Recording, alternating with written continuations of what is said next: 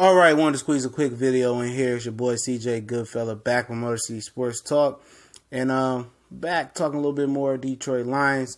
And LeGarrette Blount did return to practice. Still don't know what the injury was, but he returned to practice. I think it was another full padded practice today, and Lions are still mum on what was the injury, but definitely glad to see LeGarrette Blount back. You hate to see a 1 year investment in LeGarrette Blount that was supposed to have a major impact on some way, shape, or fashion with the Detroit Lions, go down early. So the Lions have dodged 2 bullets early in camp. May have been Marvin Jones, who we talk about in the next video coming really soon.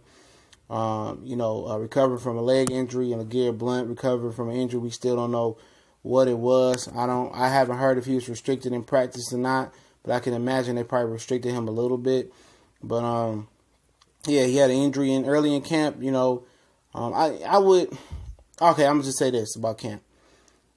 I understand they cut the padded practice, no more 2-a-day padded practices, but the 3rd day in camp, 4th day I think it was the 3rd practice in camp because they reported Thursday.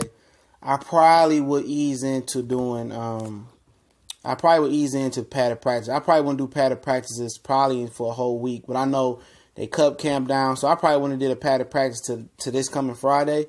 But they don't have that many padded practices, no more 2-a-days. The players got that in the last CBA. But the 2-a-days is what builds stamina, it builds repetition, and get that physicality ready. It knocks that little rust off. But a lot of guys, you can come into camp 100% in condition, but it's no condition like football condition. So you'll see a lot of injuries, and you have seen a lot of injuries already around camp. So that's something to look out for. That's why I was just ease into this.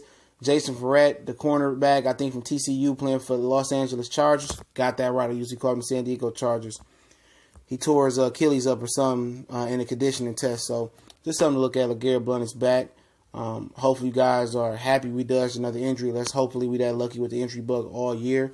It's Motor City Sports Talk. Don't forget we're on Facebook, Instagram, Twitter. Links in the description or usernames in the description. Share this video. Share all of them. Subscribe if you haven't. Hit the bell icon. Won't miss another video. We gone.